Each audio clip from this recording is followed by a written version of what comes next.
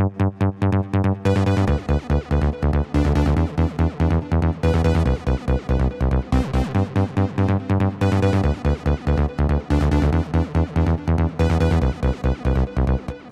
wasn't kicking in. Well, nice to meet you, Nice Mike. to meet Glad to you. meet you face to face. I'm Jacob. Hi, Jacob. I Um, feel I know you well, and yeah, I'm actually had to be in my one office because the conference room has been used. Unfortunately, we've only got very short time today, and I don't mind rescheduling for another day. But if we can do it in 20 minutes, 25 minutes, that'd be great. All right? and if need be, we can do a part two. So Yeah, yeah. that's right. Great. Yes. So our first question we want to ask you is, what got you into animation and film? Um, well, I was a writer and I was working in commercials and all the rest of it. And I got remarried. I had a very young, short-term first marriage, and then Liz Young and myself got married, and I inherited two children. And I had two children of my own as well, Andrew and Rebecca. And then I got Sarah, who's now second in command over at Disney Television, and Richard. And Richard was a little boy. He was only about 2.5, and I was new in his life. And he was a little bit afraid of the dark. And so in the nighttime, I would take him to bed and start to tell him stories. And one night he wouldn't settle down at all. And I picked up this teddy bear and I put a little. I was washing up the tea dishes, believe it or not, and I had a tea towel in my hand, and I tied it around his neck, and I said, "Look, this teddy bear. He's also afraid of the dark, but when he whispers his secret magic word, he changes into Super Ted." And so night after night, I tell him Super Ted stories. And one day I went to the play school in the village in Wales where we lived. And the teacher said, "Oh, we love those Super Ted stories." And I said, "How do you know about those?" He said, "We always stand Richard on the desk and he always tells us a story you told him last night." And so she said, "You're a writer. Why don't you get them published?" And so we did, and Super Ted books became massively popular. And we then a Welsh language television channel called S4C came along. And of course, 99% of what they produce would never be seen outside of Wales, especially in those days. Mm. And so they wanted to make one thing that would carry their logo around the world. And so we set up a studio, partnered up with some great animators, Dave Edwards, who's a great animation director, and Robin Lyon, and Roger Ficklin. And we started serial animation. And serial went on to win, British Academy Awards. We produced Shakespeare tales. We produce all sorts of stuff, fundamentally, and we never look back. Back in those days, and you're looking at 40 something years ago, um, to sell to an American network or studio like Universal Studios, etc., was very difficult for a company based in Wales, and so we sold up and we moved here and stupidly set up against Disney and all the big boys.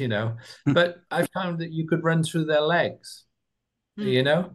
I always say to Sarah, "Hey, if all the big hits come from the independent sector, okay? Imagine Mhm. you two, you created this show and you go into Disney, you say, I got a great idea. It's about four turtles and they live in the sewers, and you'd get your ass kicked out of there before you got any further with the comments, you know what I mean?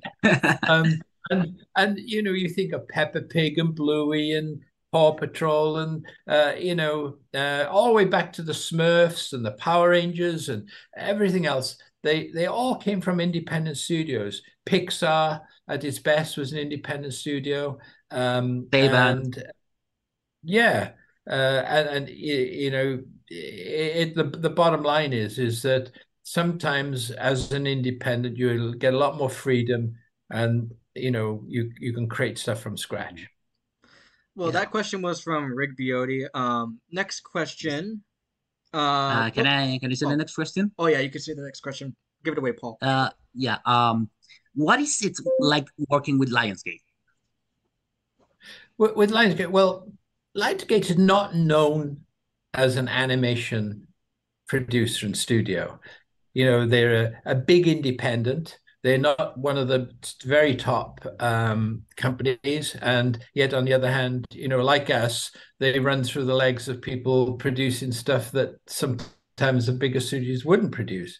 It's like a mini major, whatever you want to call them. And there was a guy there called Ken Katsumoto who was a big animation fan, and so while he was there, we created Norm of the North, which I'll say something about in a minute. And then with the Hawaii brothers, they did Rock Dog, and they did a very big Rock Dog movie, which cost a lot of money.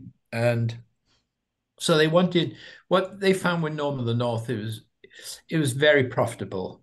All I Want for Christmas Is You with Mariah Carey and Universal, that was very profitable. And because look, if you produce, say, a $30 million movie, which is still not like 100 million, 150 million, and then you put 10 or 20 million of prints and ads with it, P&A, Yeah. that means you need to take $100 million at the box office before you break even. And so Yeah. Yeah. and if you're Disney, that's great, but as chicken feed. But for us as independents, we've found that if you produce at a reasonable level, you get a reasonable quality. We're not writing home about Norm of the North or Rock Dog, but Yeah. the fan base love it. Look, my two little grandkids who are in the next room here, they've come in from a gym next door, and they love Pokemon. Pokemon's not exactly the greatest animation in the world, but Hmm. damn it all, Yeah, kids I get love it. it, and we all wish we owned it. You know what I mean? Yeah. I was just going to say, what's famous to children is Uh, very different to what's famous to my demographic, and then what's famous to your demographic. With my soccer team the other day, we were talking to them, and we said, "How many of you know who Brad Pitt is?" No, they never heard of him. Paul McCartney, the Kardashians, they're all 10, 11 years old. And, even Netflix made the mistake of going into sort of those sort of celebrities, and they don't mean anything to kids. And you say, "Who's Charlie D'Amelio?" And they all put their hands up, because they yeah. all know she's on TikTok. So, Yeah, like Eddie Vedder right here yeah, from Pearl that's Jam, you know? right. Yeah. And so just going to your question again, we found that working with Lionsgate was great because, again, they appreciated that we weren't spending $100 million or $50 million. We spent $10 million on a movie, and the fan base of Rock Dog is nuts. Yes. They you know what I Yeah, of mean? course. Of course. We are part of the fan base. We Yeah, love that's Rock Dog. right. Yeah, I literally watched the movie when I was like 12 years old. Was the first time when I watched the movie, the first movie. Yeah, And when I found out there was working on second part, I was like, oh my God, how is that possible? And yeah. then thanks to the Rock Dog 2, I meet Jake and he became one of my best friends. Yeah, Yes. well, we've tried, with the Hawaii brothers in China. The problem has been it's much bigger than us group here. Is that USA and China don't have a actually great Mm, relationship, yeah. now, Yeah. and the Chinese really they cut down on celebrity, internally. I mean, Hmm. and so therefore it's been very hard. We've tried and tried, and I think Hawaii Brothers want to do it, but we've tried to say, look, let's do a series now of Rock Dog, okay? And that way, but don't get your hopes up because politics gets in the way as well. Yeah. You Yeah, want something like a kids that's show. understandable. So back to Lionsgate, we've got a great relationship with them, and we hope that every now and then we'll do something with them. Hmm. So yeah, it's interesting because um well, it's understandable to independent company to make animation. It's not like the biggest studios like DreamWorks, Disney. Now it's understandable. But Norm of the North was like mm, became famous because it was not a good movie. But that's understandable because imagine if you're having a company that doesn't have too much money. You have to work with the money and trying to give a content for a specific audience. Yeah. Get the most out Yeah, of it. Yeah, Yeah. So yeah, and look, you mentioned Universal and Illumination and DreamWorks but the two big hits this year have been one from Universal with Mario Brothers, and the yeah, other one is Spider-Verse or Spider-Man. And I think the great thing about Sony and what Spider-Man did, they broke the mold.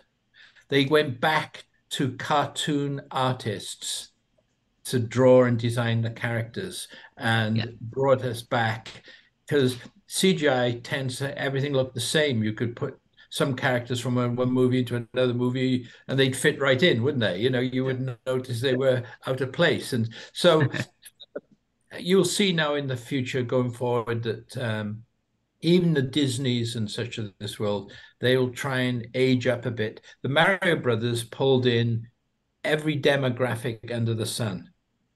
Your granddad would probably go and watch. Yeah. You know what I mean? So and kids. So sometimes some of the movies that they make, you know, those two boys in the next room, they don't even ask to go and see them, mm, because they're pretty cute looking and young looking, and they don't really interest them, fundamentally. mm. Go on, next question. All right. Next question. So when you work with other animation studios like HB Wink and like those people, how do you work on an animated project? Do you work together on a scene, or do you do separate scenes? Um, we I'm gonna be careful what I say here. Is that basically in this 20-mile radius where we are in LA, okay, the way they write, direct time, draw out storyboards, and time animatics is still the best in the world. We've just made 3 seasons of Woody Woodpecker. And if you went to New York, you might lose something. You know what I mean? And the further afield you go, the more you would lose. Now, that you can sometimes the designs from overseas are great, and sometimes the animation quality can be great, but it's that timing and energy that sometimes is lacking in some of the stuff that comes from overseas. So what we try to do, we try to control the front end of production, the writing, the concept, the writing, the direction and storyboard. No, the animation itself can be made wherever we can afford it, put it that as simply as that, and lots of countries have subsidies, tax breaks, etc., etc. So, but in my view, and I'm a British guy living here for 30 something years, the fact is this is still culturally the center of the animation world. Yeah. Okay. Uh, Yes. from overseas, you sometimes see great preschool shows, but how many 6 to 11 shows have you ever, except for Japan and Pokemon and a couple of things, almost none come from overseas. And the movies, you see dozens and dozens of movies, but the four that were nominated for the Oscars were all basically American, Hmm. fundamentally. Hmm. So we work with other studios on production, sometimes even post-production, but we try and keep all the front end of production right here in LA. All right. Hmm. All That right. was from Rigby as well. There's another question. Um, and I got to ask this question, since right now you know that me and Jake are working on the Rock Dog the video game project. It's like an open world game based on Rock Dog. So this question is, how do you feel about there being a Rock Dog community and the Rock Dog video game project that we are working with Jake, me, and some other people? I think personally, I think it's a privilege. Okay, the fact is that to actually penetrate people and for them to really buy into a concept shows proof of concept in its you know now, don't forget, you've got to get rights, you've got to do various things to be able to monetize them, etc. But the bottom line is that, and it's not just you too. We get loads of fan-based mail about Rock Dog. Okay, and yeah, and the two, uh, non-theatrical version of it. Again, they made it a certain sort of budget, etc. But the fact is, the fan base love them, and they accept the fact that you get some idiots, who, those 45-year-old guys who live in their mother's basements, who will say, "Oh, it's not as good as Pixar." No, it's not as good as Pixar. We don't claim it is either. Yeah. What's his name? Bud Lightyear cost $200 million to produce. You know what I mean? Whereas Rock Dog was $7 million. So you can't really. It's very funny in live action. You would never, if you made a $5 or $6 or $7 million movie in live action, you would never get compared to a $200 million movie.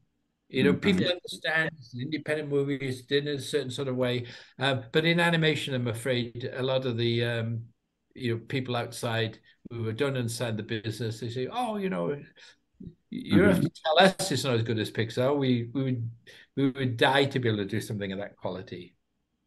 Though we are Yeah. making, I don't know if you two have seen the Meeps with Simon Foot. We've done a little thing called Meeps, and there's a song. Yeah.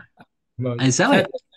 Between Kabillion and YouTube, it's had over 100 million views in probably 60, 70 days. And it's going to be the beginning. We're going to do, it's a rock and roll band.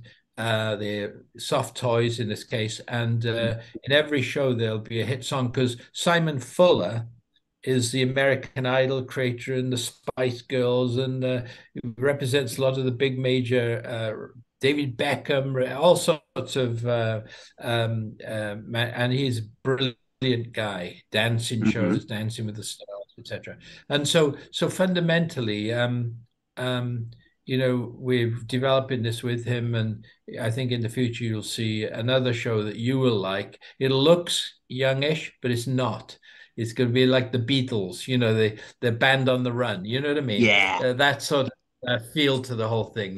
Bad guy, agents and all sorts of Yeah, like things in it. And yeah, unfortunately, I'll have to finish very shortly, and I really don't mind doing a part two as soon as you like, and maybe you can get your next group of sort of questions together. A few more minutes. So, anything else for the One moment? last. yeah. Well, Yeah. let me ask that. First, mhm.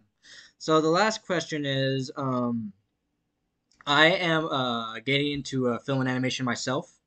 Mhm. Yes. Would it be possible for us to meet one day in person?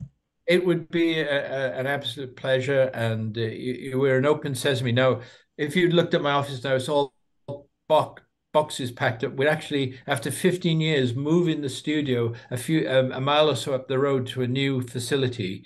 And I'm going away this coming week, then coming back. And Mhm. when we get back, we've got to go to the UK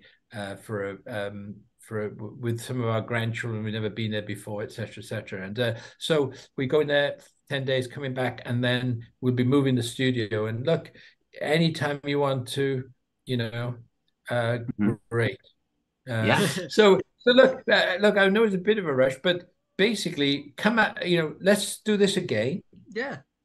Yeah. And maybe in the meantime, I could send you a few developments that we've got going through the studio, and you may find them interested and have Mhm. a few questions about those as well. And look up the Meeps on Yeah. YouTube. And have you seen our channel Kabillion? You've sent me a few things about Kabillion. Yeah. Do I you have Roku? Do you have Roku at home? Yeah, I do have Roku. I'll probably be getting the service. Go into Roku and put search Kabillion, and you'll find it, and you'll see even the making of the Meeps, which you'll enjoy, the background making, how the live action reference works, and all the rest of it. And so next time around, we can cover some of that. I got to go because these two little boys are going to get to Yeah. baseball. All All right. The right, Mips Well, kind of reminds me of Scratch 21. thank you for joining us so much. We'll have probably more Rock Dog questions and stuff next time. plenty. Yes. All right. Fire away. Bye for now. All right. Have a good one. Goodbye. Bye. Woo! Woo! We did it. Yeah, we did it. All right. See ya, bro. See ya. Stay ultimate. Stay ultimate.